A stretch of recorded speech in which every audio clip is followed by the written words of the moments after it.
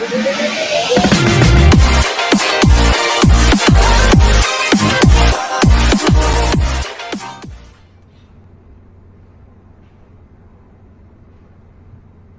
everyone, hope you have been well.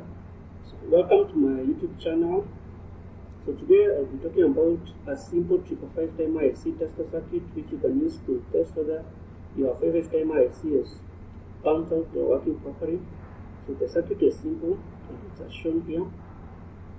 So you just need a handful of components and connect them as shown in the pinout and wiring. So you can use any other resistances. It's not a must you have exactly these two resistances, but it's in this case they should work just well.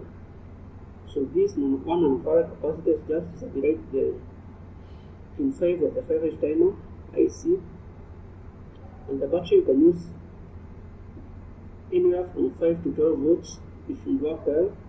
So to show that the 5H timer IC is working well, this LED should be alternating high and low. So this LED high works only when in output pin 3 is high, and it's low when this pin 3 is low, while this low pin is high only when pin 3 is low.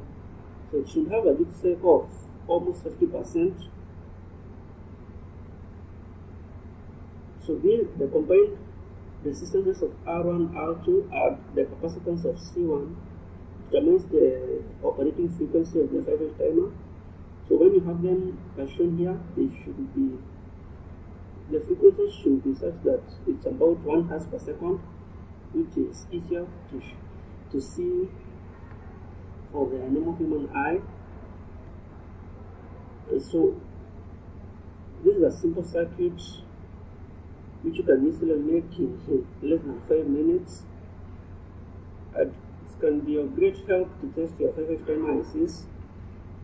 And so that's it. Please like this video, share and subscribe for more amazing tutorials and projects. I'll see you next time. Goodbye.